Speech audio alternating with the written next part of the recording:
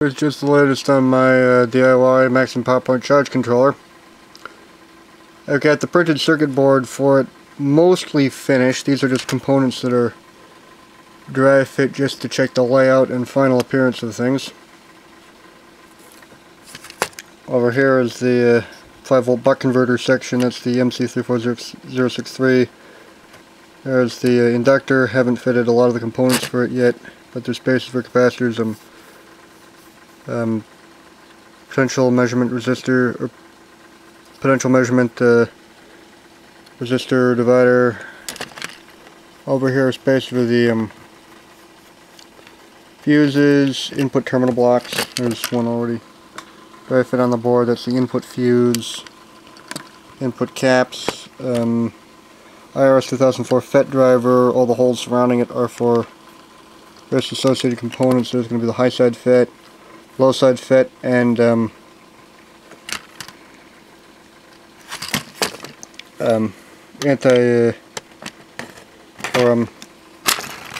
low side rectifier just for the 500 nanoseconds or so out of the operating cycle where the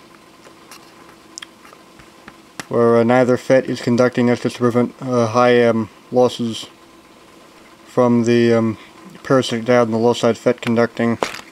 Space for the main inductor. There's other GEF, MCP 6004, operational amplifier, which are just being used as, 3 of the sections are just being used as buffers for two potential dividers, and the ACS 713 Hall effect current sensor. The 4th one is going to be used as a comparator for the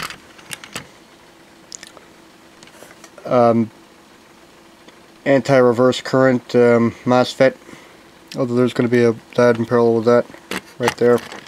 Actual that particular MOSFET is going to be surface mount. That piece of tape is just because I've got my logo carved in the back of the thing, which has my surname, or my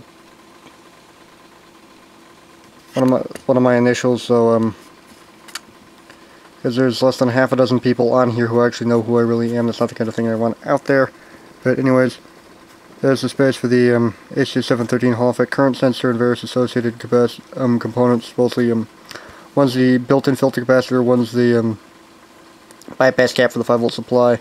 The other holes are just for the wires that run off to, or for the various signal and power wires. Here are the spaces for the two AOD 403 FETs for load control. One's going to be the dump load, one is the low potential disconnect.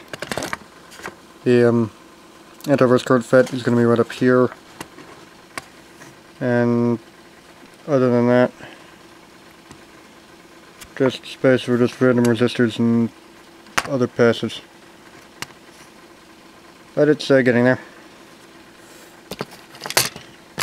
And I've also got the LEDs just test fit. They're one of the things I need to do in the program is just for ease of PCB layout. I'm switching the 4 battery level gauge LEDs over to port B in the microcontroller, which is a PIC1600685.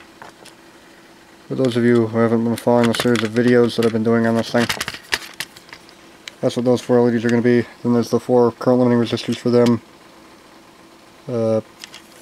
These 3 LEDs are